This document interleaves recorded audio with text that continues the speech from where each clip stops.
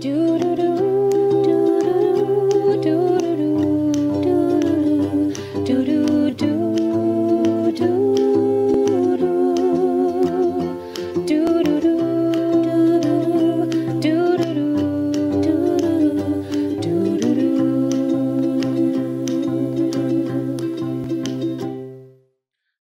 and welcome to the Nature Journal Connection. I'm your host, John Muir Laws. Today, I want to share with you 4 tricks that will help you draw more quickly and accurately and easily. These are tricks that I use all the time when I'm making scientific illustrations or a quick sketch in my journal. Before we do, though, we have to have a talk. Because the danger of me saying, look, here's some tricks that will help you with your drawings, is some people might start to interpret that as me saying it's important that you have pretty pictures in your journals. And it's really not about that at all. If you get a pretty picture in your journal, that's great. If it's not a pretty picture, that's great. Whether it's a pretty picture or not doesn't make a difference. We're using our journals the way that scientists use them. We want that picture or that diagram to be useful. So if in the process of making that sketch, I notice something that I otherwise wouldn't have noticed, or can remember it more vividly, or making that sketch or that diagram just made me think differently about whatever object it was, independent of whether it's a pretty picture or not, that drawing is useful to me. So what we're going to do is let go of the whole idea of making pretty pictures. If you get a pretty picture, that's fine. If not, that's fine. We want pictures that are useful, though. And here's an interesting thing that happens. If you let go of the idea of having to make a pretty picture and you just start making lots of pictures, you get better and better and better at drawing really fast. You see, drawing is a skill. It's not a gift that some people have and some people don't. It's a skill that you develop by making lots of pictures.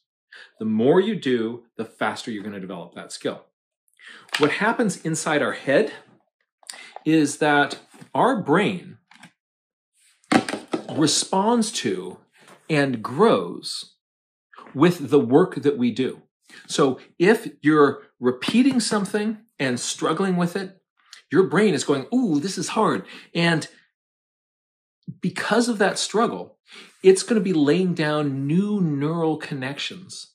Your brain will be growing denser and larger, giving you networks in your brain that help you master these new skills. So you actually change the shape of your brain by the work that you do.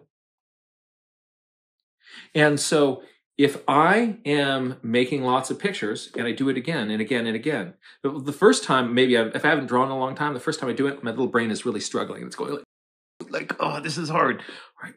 And I just kind of like, all right, I'm going to work through it. You get to the other side. Then you make another drawing and your brain goes, oh, look, he's doing it again. This is hard. And so then I do it again. The next time I do it, what happens is my brain says, all right, you keep doing this drawing thing.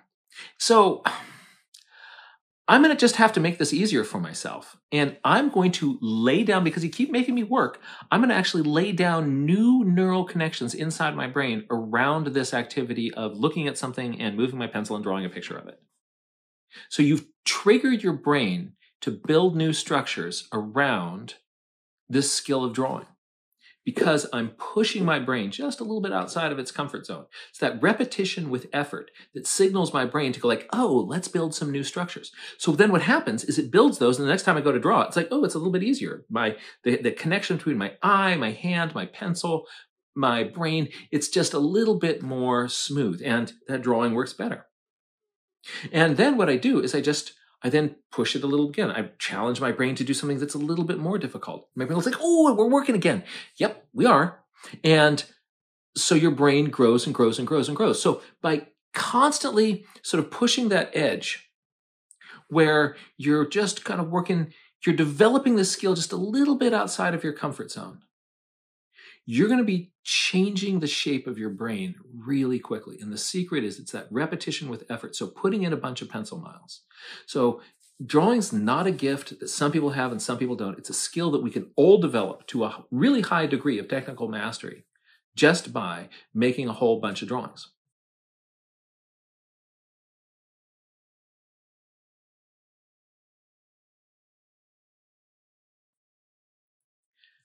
So that being said, let me show you 4 techniques that are really going to help you look at something and get it down on your paper. We're going to be looking at 4 tricks that will help you draw more quickly and more accurately. The first is starting with a light, loose gesture sketch. This gives you a framework that blocks in the basic proportions and sizes of the different parts of whatever object you're looking at. The second is to use parallel guides. These are sets of parallel lines that will help line up an object that appears on one side of the body with the same structure on the other side of the body, so our drawing doesn't end up lopsided. The third is line variation. This is using lines of different thickness or darkness to help show the structure of whatever object you're drawing more clearly. The fourth is a 3-step process for drawing shadows that will help you capture the structure of your object more clearly. Before you start any drawing, look carefully at your subject. Take some time to look at the sizes of the different shapes and how they attach to each other. You don't want to discover that one part fits into the other in a way that's different than you originally thought when you're halfway through your drawing. You'll end up having to erase a bunch of lines that you had put in. If you can make those discoveries before you begin to draw, your process will be easier. Our first drawing technique is to start with a gesture sketch. A gesture sketch is a light, loose drawing that blocks in the basic shapes of whatever object you're illustrating. We're going to make a bunch of lines, and we're going to make them loosely and with as pale marks as we can. If you press hard and you make bold, deliberate lines at this stage, your mind will lock onto those lines and say, like, I drew this really heavily, so it must be right. This is just a scaffolding for other lines that will come after it. I often make these sorts of gesture sketches with the most pale colored pencil in my collection. I usually use a light blue colored pencil. For this demonstration, I'm using a darker pencil so that you can see my marks on the screen. But if I was using the pencil that I normally use, you wouldn't be able to see these marks at all. They're that pale. These ghost lines, you're not even going to have to erase them when you're done. And we'll be building the rest of the drawing on top of this scaffolding, on top of this framework. As you make these lines, pay attention to the sizes of the parts, their distances from each other, how wide they are, and how they attach into each other. Our second technique is to use sets of parallel guides. These are lines oriented in the same direction that can help me line up features that are on one side of my skull or whatever object I'm drawing with that same structure on the other side of the skull. So for instance, if I want the cheekbones to line up at the same height on either side of the skull, a line going across the skull will help me place those accurately. And then using a line that is oriented in the same direction, I can make a guideline that can help me get in the bottom of the cheekbone or the base of the skull. That way, all the parts of my skull will line up with each other, and my drawing will be more symmetrical. Our third technique is line variation. This strategy can help all the drawings that you do. Instead of using one line weight or thickness or darkness of your line, train yourself to sometimes use heavier, more bold lines and sometimes use light lines. I can use the heavy lines to show the edges of major structures or features. I can also often use a heavier line on parts of my object that are closer to the viewer. I will use thin, light lines to draw in fine little details like the cracks on this skull. But if all the lines were the same thickness on this drawing, the drawing would be much more visually confusing. One strategy that a lot of illustrators use is they will make most of their drawing with a medium weight line and then come over that drawing and punch in a few of the lines just to add in some extra variation. And then at the end, they go back and drop in the finest, smallest details using very light hair lines. You can get different sorts of line weights in your drawing by pressing more forcefully with your pencil. That gives you a thicker line, it gives you a darker line. So practice sometimes making a bold line, sometimes making a light line, and intentionally use that line variation in your drawing.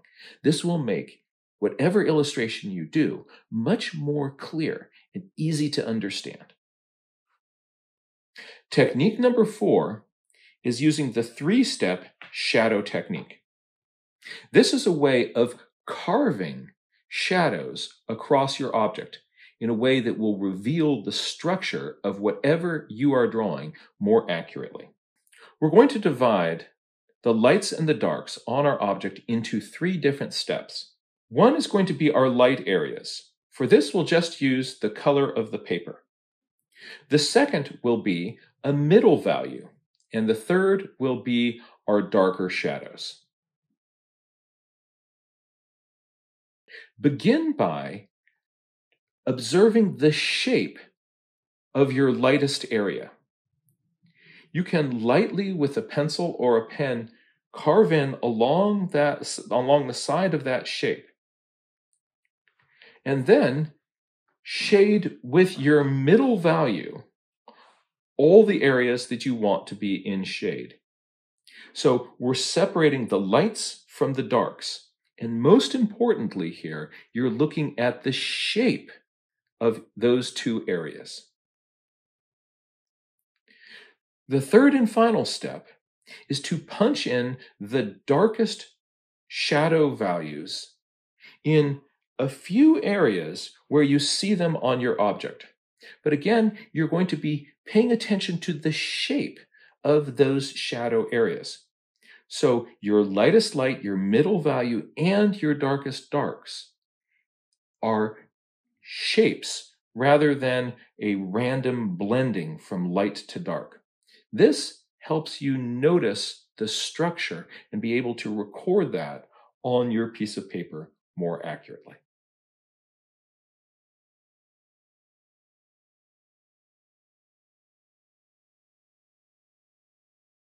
Those strategies together are really going to help you be able to draw what you see. And that is your challenge for this week.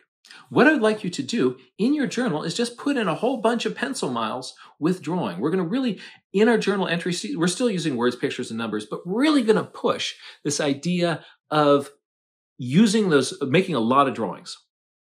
And during this, you may find that that little kind of gremlin pops up on your shoulder and starts going like, oh, this doesn't quite look right? And kind of starts to stress you out about having to make this look pretty. Should that happen, what you do is you just turn to that little voice and you say like, hey, I'm actually nature journaling over here, so it's not about making pretty pictures. It's all about observing and noticing and remembering. And that's what I'm doing. So, have a good day. But I don't really need you right now. The little voice will like, oh, sorry, I thought you were like, ooh, like art or something, and it goes away. So you're able to make just a bunch of drawings unencumbered by that little nuisance. See what happens when you free yourself from having it to be a pretty picture and you just make lots of pictures. Remember, as scientists, we're interested in a picture that's useful. So if it helps you observe, remember, connect, or think about whatever object is in front of you, your drawing is successful. And until next time, this is your Nature Journal Connection.